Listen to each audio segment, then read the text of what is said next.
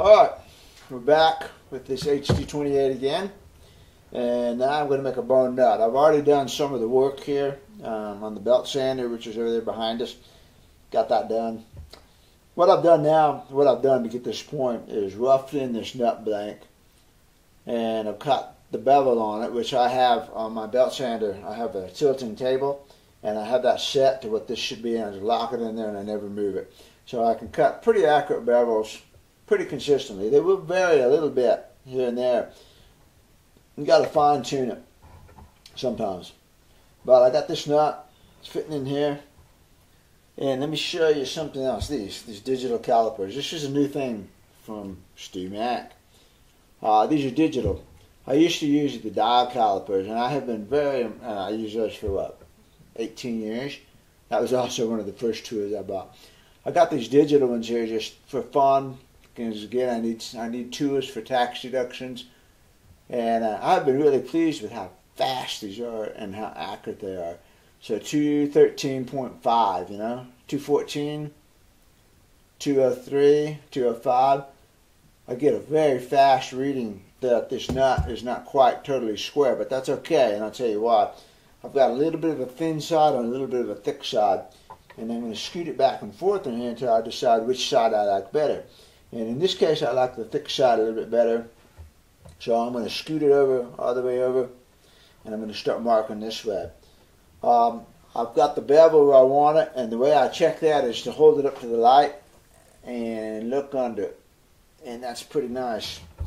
It's sitting down there nice and firm, just the way I want it. So I'm going to push this nut over here. I'm going to get my pencil. This is the half-round pencil that you file off on the belt sander.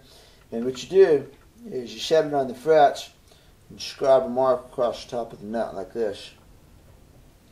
And then while it's there, I hold it and come in with the same pencil and scribe it right upside the headstock here. Give me 2 scribe marks. Okay? I get people, you know, they want pre-made nuts. And that just drives me insane, because when you see the precision, I think the nut is quite possibly the most precise thing that I do. It's very precise. I suppose you can use a pre-made nut, but it drives me crazy to think about that. Okay, so here's this nut blank, and there's the marks, and you can see I've got a mark here, mark there, I've got a mark up on the top. I'm going to go over to the belt sander, and I'm going to grind all this down. Actually, you know what I use? To cut that much off, I go over to the bandsaw and go, cut off that 1/4 inch, 1/8 of an inch, whatever it is. And then I go over to the belt sander. So I'm going to go over and do that. And you don't get to see that part. And then I'll be back and we'll talk about how I set up the nut. Here's the nut. Shaped. Slide it in there. See what we got. When you do your pencil on, there's always going to be one side that does in fact stick out a little bit, and that's okay. I'm going to come back and touch that up in a minute. Actually, I did pretty good on this one. So I've got that. Balance it out just a little bit. Get a little bit of super glue right here. And drop it in here. That's to hold the nut in place while I'm working on it, because the last thing I want is for it to slide around on me. Okay? Then, the only thing I don't like about these digital calipers is you gotta recalibrate them. So when I want it flush right here on the end, I have to recalibrate it. And boy, believe me, first time I figured that out, I'm gonna flush it out right there, and it's got a 0 button, and now it's zeroed out. The reason for that, I'll show you. I'm gonna get on strings. This is the same set of strings I used earlier to line up the bridge. So here's an E string. I'm going to bend it like I showed in my string video. And where'd the pins go? To this guitar. These will work. If I dropped them in there. Set of slotted plastic pins I'm going to use. And so set them in there. You know what? These are tusk pins, and they've got a real narrow slot, which I don't like. So I'm going to get rid of these. Give me another set. Hug.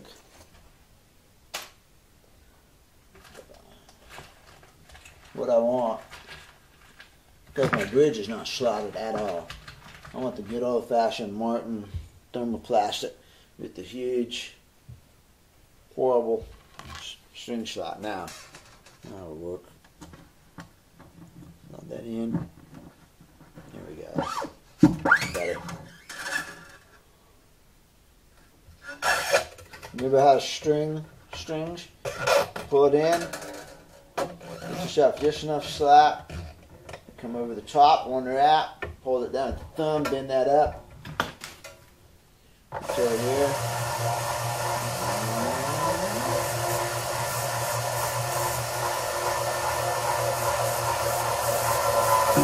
Got one wrap above, one wrap below. Locks it in automatically. And here's my E string that I use. I could have done all this before I turned the camera on, but you know. Now I get to see what that 2 1/4 inch bridge spacing looks like on this one. Pull the string through, get enough slack, wrap it over the top. It's just like dialing. If you do any roping off a horseback, which I don't, but it's just like that. Except you don't lose your thumb. If you dial it wrong and that calf fits into the rope, you're going to lose your thumb. And most calf ropers are missing all or part of one of their thumbs. And you can tell I'm not a calf roper because I have both my thumbs. And I can go ahead and trim this off, get it out of the way. I got a little magnet right here that lives on my workbench, and just stick those string ends on there. Okay, so now I'm going to set my calipers for 1/100,000ths of an inch, which has proven itself to be a pretty good measurement. And these 101, that's going to be good enough. Lock it down. Oh, where's my pencil? Right there. Okay, take calipers, push it up against the side of the fingerboard here, scoot that high E string over to it, hold it, mark it. I'll mark both sides of the string with the pencil. So I've got it hemmed in with pencil marks. Same thing over here. There's nothing magical about 1/100,000ths of an inch. It's just me has proven to be a pretty good measurement. If it's a 1 3/4 inch neck and I want to space it in a little bit, I go maybe 110, 115 even.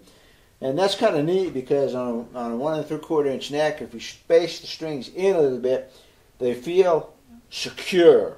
The little E's and the E's feel more secure, and you don't have to bend your hand. You don't have to bend your fingers so much. So you can have a wider neck and your fingers can be more relaxed as you reach that bottom E. It's a nice feel. On a 1 3/4 inch neck, I personally have set it to the same spacing as 1 11/16, maybe just a hair bigger, and it's a nice feel. It's very forgiving. But 105 or 100 is pretty good, and I'm going to look at it visually. Remember, I have a 2 1/4 inch spacing down here, so this is going to give me my first chance, and that looks really nice. I might scoot that E in just a tiny bit as I go down there. It's not slotted, so I can even just scoot that over. And I like that string to string balance real well. Okay? Now I get my nut files. I've got 6 nut files. You can very easily get by with 2, 3. You can roll them. So I've got a 56, 58 actually. It's all worn off. I don't know what it is. Let's see what it is. This is the true test. It's a 50, 56. It's 55 actually, but it's 56 according to that. And then there's the 45, 35. I can tell by the thickness of them. There's the 28, 20, and 13. 13 actually measures 14. They don't have to be that precise. You need a little bit of room so the string's not snug in there. It needs to have a little bit of room. But okay, I've got the 13 and the 56 now. I'm going to set those. And I'm just going to put a little bit of groove in here. Get down here. Mark them, or file a little bit.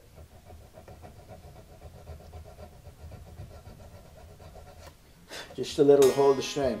StewMac shows a gauge that you can put up here, and you can put a single slot and you can cut like that. I've never actually used it. It's just another tool, you know. I've got enough tools. I'm handy with my calipers. I like this way. This way, I just know. I've done it for 20 years this way. I like it this way. What I do like is that I can still see my pencil marks. You see that? I cut a mark and I can still see my pencil mark. Whereas if I was going to file over the pencil mark, now the pencil mark's gone. And I like being able to still see my mark. Especially because I might want to decide to squish it one way or the other, you know. And I'll show you that as we go along. So here's the 56. And I just brace it with my fingers here on the side, like that. Use it as a fence.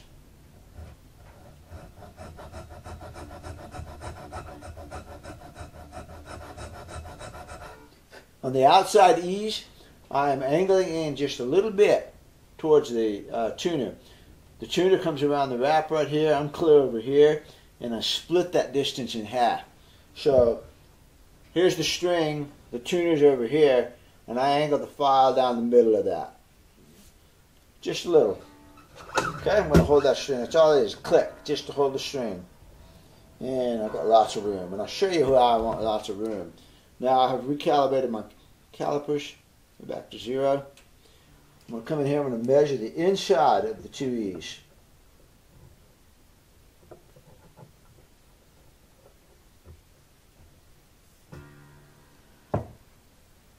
.419. My calculator, 1.419. 1.419. There we go. Minus. I happen to know that these other 4 strings add up to 125. Because again, one of the first things I do is measure, measure them so I know. So 1.419 minus 0.125 equals 1.294, and divide that by 5 because there's 5 spaces left, and 2588. See it? That's the distance between the strings. So I'm going to set my calipers for a little bit of a fudge factor. I'm going to go with 2586. 2444, 254, 258. It's 257. Close enough. Okay? That's going to be the spacing in between each string. And yeah, I know. You can get the little tool. You'll probably be done by now if you had the special StewMac tool. But I have more control over the process this way. And how long does it really take to plug some numbers in a calculator, you know? Over the top, hold it down. Wind it up.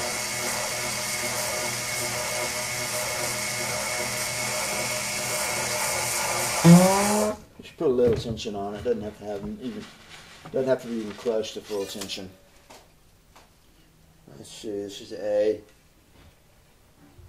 Put a little bend in it. Pop it in there. I'm going to do an off arm here. There's D.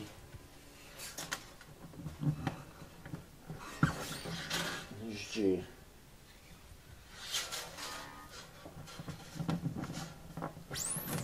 Okay. Extra pins. G down. Through the hole.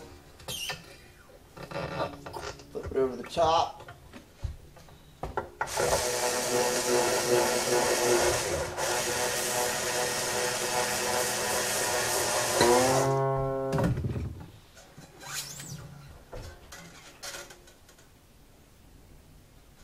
Over the top.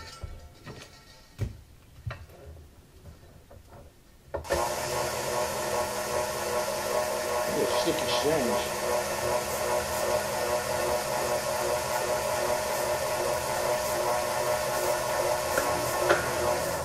personally like Elixir nano webs. I get really used to that smooth feel, and these strings.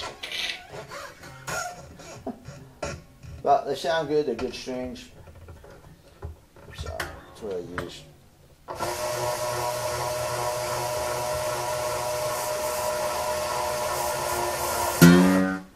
Now, clip them all off.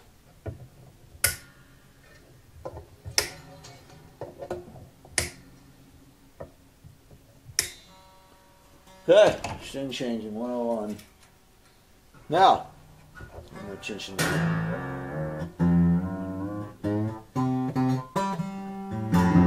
Okay, get these strings out of the way, and I've got my caliper set 257. Let's set it in here, let the string push it up against it. Make sure it's not pushing too hard, you need to have a little bit of room. That's why I set it with a fudge factor, so 257 when I really wanted like 258. It'll be alright. Come on, pencil. Pencil failure. There we go. I better check it again.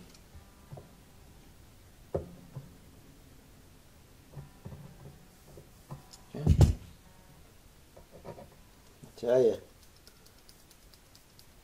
So much for that one. I got new pencils, so when they fail, they're gone. Whew. We got a new player in the game now.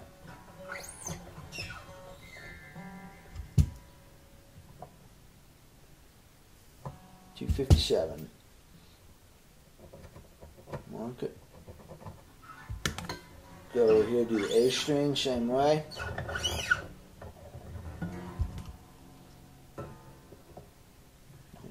Just bump.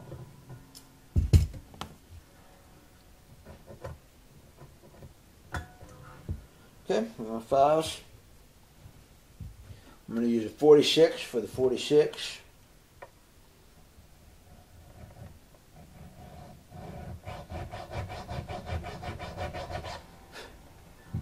And a 20 for the 17.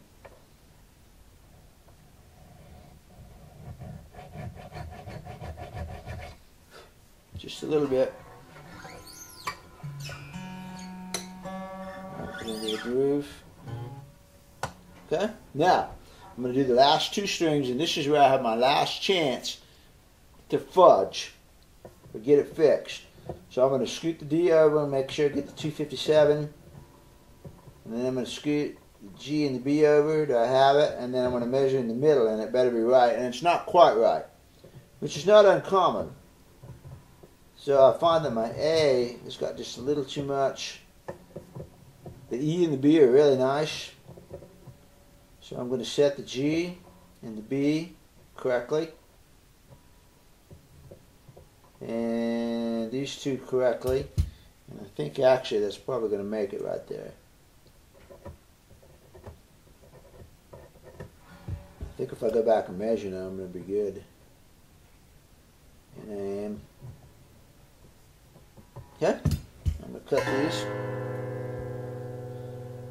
35 for the 36.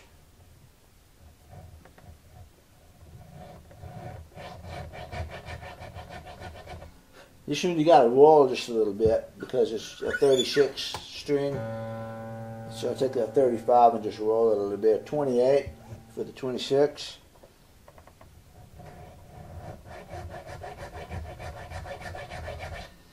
Now, here's where it gets precise. Now that I've got the string slots kind of roughed in, I'm going to take my calipers again, and they're still locked in, remember? And I'm going to measure each one of them again.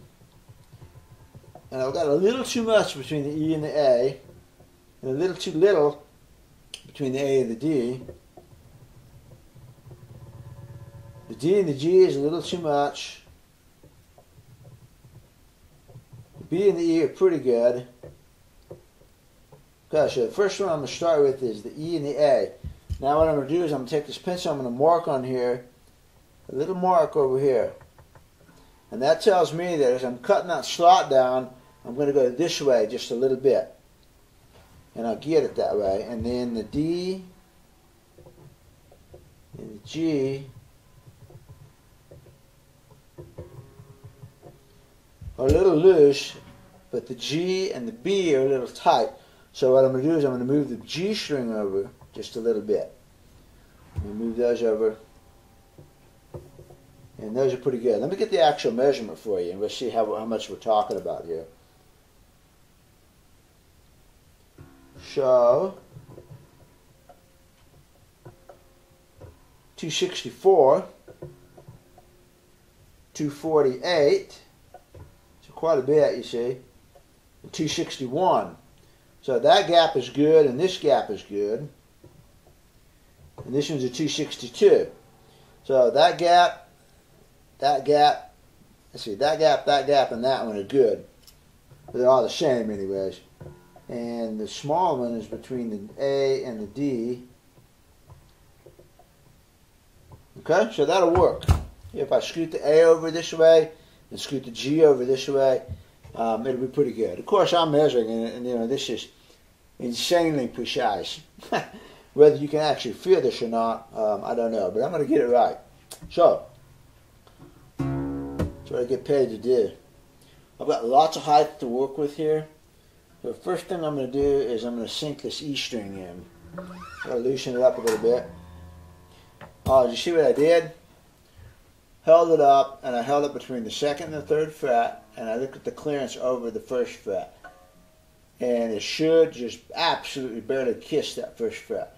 I always leave it just a little high when I'm doing a rough nut, because I do the actual final thing after I've got it set in there and glued in there, polished and everything. Then I do the actual final measurement. Huh? So I just took a quick look at that, and it's way high. I could also scoot that E over just a little bit if I wanted to, because I didn't remeasure to see if that actually is 100,000ths of an inch. So, you know, all I'm trying to do is get the same space between the E and the A as everybody else. So I probably will go ahead and scoot the E over just a little as I go down.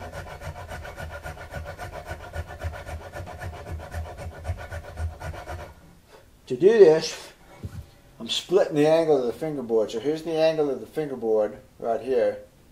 And here's the angle to the headstock right here. And I'm splitting that angle about right here. And I'm also rounding the final edge a little bit. So I'm going straight, right angle I want.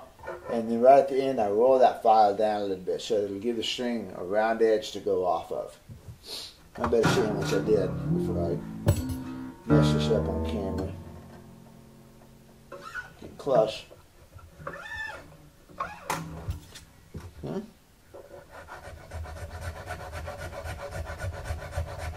You can automatically do it if you put your finger underneath the file like this. That's going to automatically raise that file up enough to get you about the proper angle.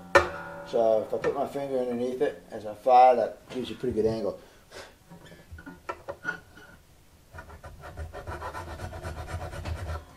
Put the down slope over there.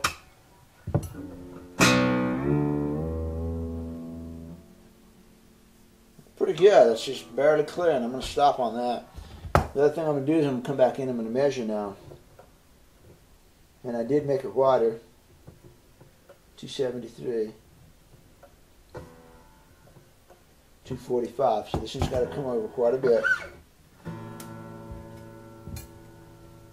Okay, so I'm going to move my A over. I could even just kind of start the file over a little bit. I'm talking about such a fine measurement at this point. But I'm holding my file at about that much of an angle, cutting down this way. Because remember, I'm going to take the top of that nut off. I'm going to take the excess off, and you know, you're not going to see an angle. It's just going to be the bottom of the slot where it's supposed to be.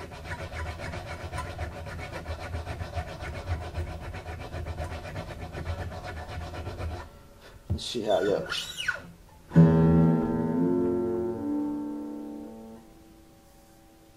Pretty close. I better leave it alone. Maybe one more.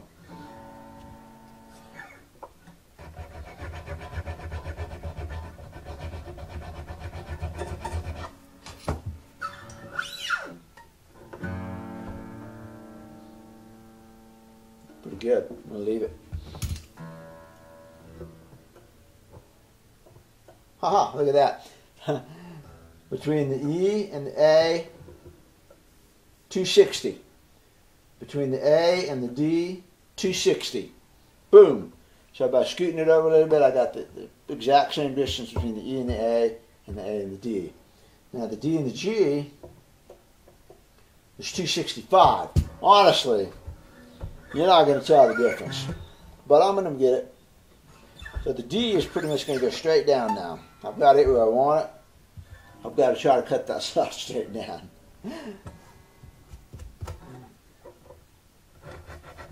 Which I think I can do because I don't have to do a lot of cutting on these. I got that pencil line pretty close. And I don't have to do a lot of cutting. You want to be sure you get some tension on the strings as you do this. Make sure they pull down correctly.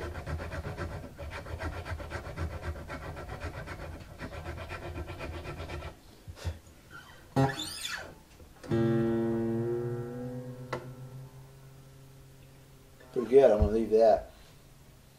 Gonna make it?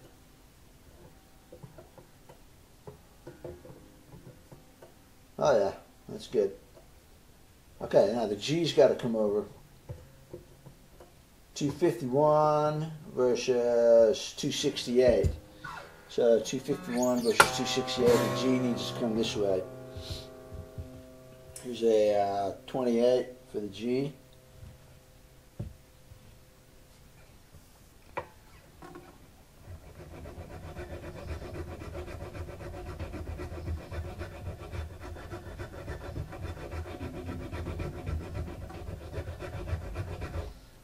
Got the phi held about 45-degree angle.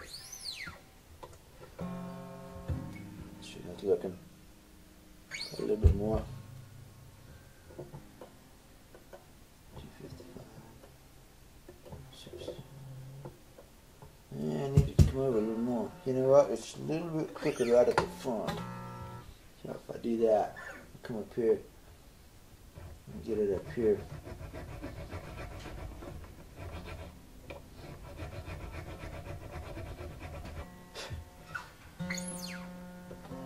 I bet that got it. A little bit.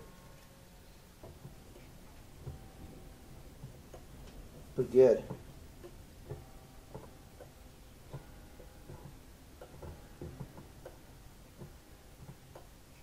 A little more. You see, if I use the StuMac tool that line the lines up here, I'm still going to be using calipers to measure in between the strings because it's just the kind of precision I'm after. So I just use the calipers from the get-go, you know, rather than having another tool and then having the calipers to have to come in and check again. I don't know how many people go back in and check as they're going. I think a lot of people just file on the marks and assume they've got it.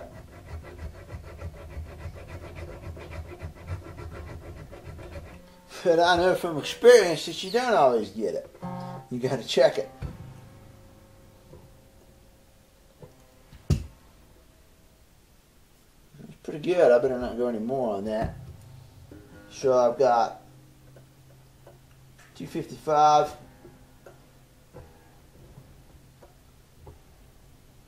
.257. That's pretty close. 2/1000 of an inch. You want to see how close? Not even 0. 2/1000 of an inch. My gosh, I can't even move the calipers that much. I'm on 3 right now. There's 3/1000 of an inch. Okay. That's pretty good. I'm going to leave that. And then the B, the G is 57, which is good, right? Yeah, that's what these are. 57, 58. Yeah, that's fine. I'm going to take the B straight down. And the E. And I'm good then. Okay, 20.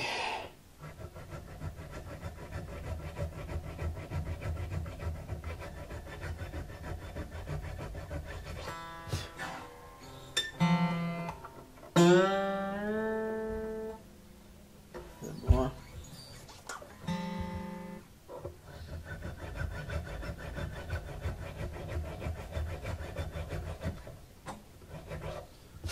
You see why it drives me crazy? You think about a pre-cut nut.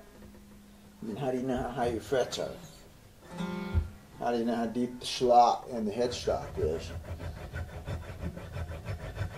How do you know how far in from the edge they are? It's just nuts. And the nut is critically important to the feel of the guitar. It is for me. For instance, this Stratocaster that's sitting back here. This is a 1956 American vintage copy of a 56, more or less. And Fender does the nuts where they're equal center to centers. That drives me crazy. It feels so cramped to me to have the E and the A that close together. It feels so cramped, especially when doing chords, especially when doing a B7 chord. That feels so cramped. So after having this guitar around the shop for 6 months or so, it drove me crazy. I couldn't stand playing it. So what I did was I filled in the nut slots with glue and dust and recut them where I wanted them. So it's still the original nut, but it's got recut slots. And immediately played good, felt good in my hands. I'm very, very particular about the spacing of that nut and the height of the string off the fret. Very particular about that. I've got, my D21 over there, the shop's D21, came in and had the same thing, equal center to center. Terrible. I couldn't even play it. So I made a new nut fret, equal spacing in between strings, plays like a dream. And it has a little bit of a narrow neck on it, so I went ahead and spaced it out as far as I could. And equal spaces, to me, feel so much roomier than equal center to center. The nut's a very, very, very important part of playability. Okay, the last one's the E.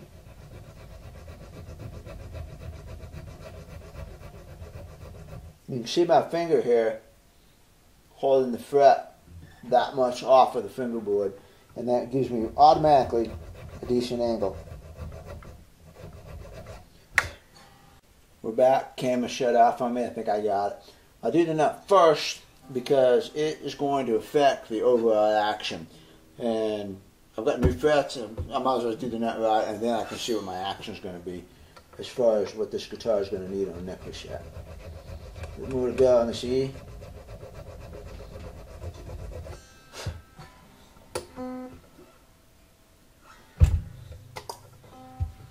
You see my black marks on my fingers. On mandolins, I've got a little tool that I use to pull the strings out. Mandolins have a lot of tension. I got this little dental hook. Here it is. This thing. Actually, that's probably an order hook or something. I don't know. It's a little hook. And I use this and hook it under the strings and pull them out. Save my fingers. But guitar, this is why I hate working on slot heads. Because the slot head has such a sharp angle, you can't pull the string up. And, man, they're a pain to do. I just finished a 12-string slot head on a nut. Ah. Alright, looks good. I like the spacing going on the neck. That looks real nice. Scoot it over just a tiny, tiny, tiny bit here. It'll be good. Measure. See how I did?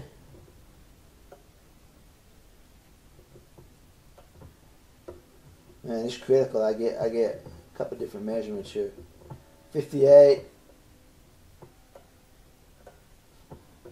56,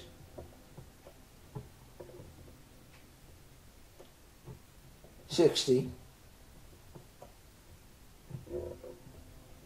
57, 60. 3/1000 of an inch difference. Yeah, it's no big deal. Not bad. Not bad. Not bad. Looks good. Alright, that's it. Now, I'm not going to do it yet. It'll be one of the last things I do, actually. But now that I've got the slots cut, I will just take the nut off and take it over to my vise right there. Take a piece of sandpaper, strop it back and forth to shape the top the way I want it. Shape the sides in just a little bit so they're not sharp right there. And then I will use that same 320 grit wet dry sandpaper. I will get it wet and wet sand it for a little while. And then from the 220, I'll just go straight to the buffer. My buffer is nothing more than a drill upside down in a thing with one buffer wheel on it. I have a floor mounted switch. I've used that for 20 years and it works great. Does the high speed. I tape the trigger shut. I mean, it's so primitive, it's ridiculous. I've got duct tape going around the trigger to hold the trigger shut, and I use the foot switch to control it. Very primitive. Takes up no space over there. I'm in a little shop here, you know. I'm in a Morgan building. It's this tiny shop. I'm not T.J. Thompson. I don't have a nice. I just have my little shop, but I like it. It's comfortable. Anyway, I've got that little bit of drill press sand, or drill sander. I'll take that over there, buff it off. It'll really do the job on it. Glue it in. I'll use super glue on the front edge. Pop it in there. It's good to go. Now, last thing to do on this guitar is I guess I'll go ahead and tune it up, and let's see what the action looks like. I still got to scalp the braces, but I'm just curious now.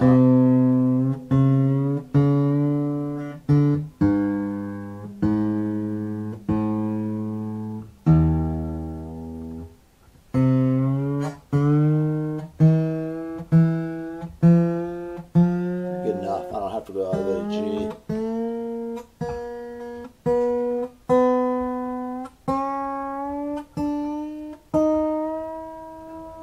Enough. Okay, it's going to need neck reset. And the difference between when it came in and now is now the saddle is full height. It had a really super low saddle. There was no saddle. This is the saddle height that I want right here. And so I'm going to leave it strung up with this height saddle and this torque for about a week. See what the top does, because remember I've got a new bridge plate. I need to let that settle.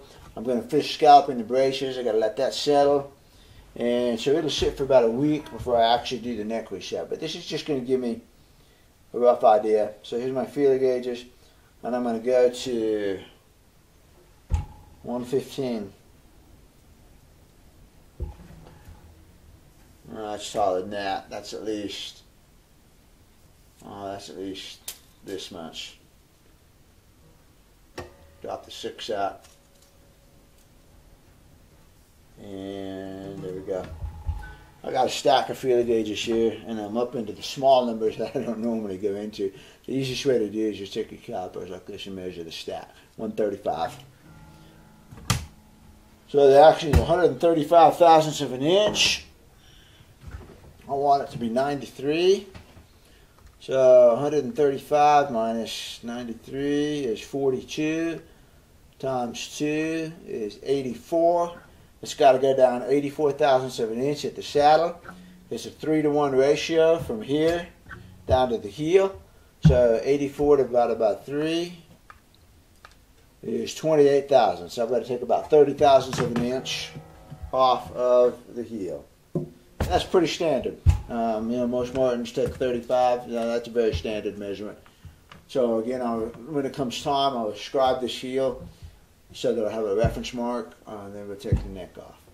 And I'm going to go ahead and give it probably, I'll go for 28. I'm not going to go much taller than that on the saddle. This is an HD-28. It's got light bracing on it. I don't want a massive tall saddle. Let's see how tall this saddle is. Looks like it's about 135 thousandths or so.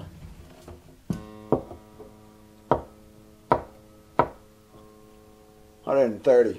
Okay? Yeah, 130 thousandths. That's pretty good. I mean, if I finished the neck reset and I had an action of 93 thousandths in that saddle, I'd be 100% happy. And let's just take a look at the neck relief. That's good. Nice and flat. Got a little bit of relief. Okay, so that's it for this guitar today. It's got new frets. It's got a nut. I'm going to go work on another guitar. And later on today or tomorrow, whatever, maybe today, we'll get to it, scalp the bracers. And once I've scalped the bracers, then it's good to sit for 2 weeks, or a week, or whatever, until I get around to it. So I'll probably do that this evening because I like the idea of having it sit. You know, get it done enough, let it sit. So, okay, that's enough. Later.